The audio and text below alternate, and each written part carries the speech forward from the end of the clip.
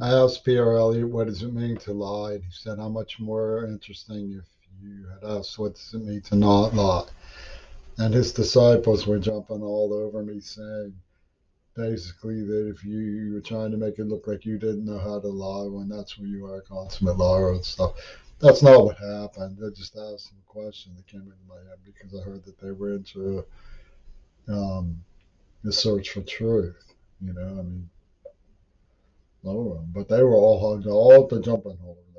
They were at the jumping hole. They were going to get conniving and interrogate this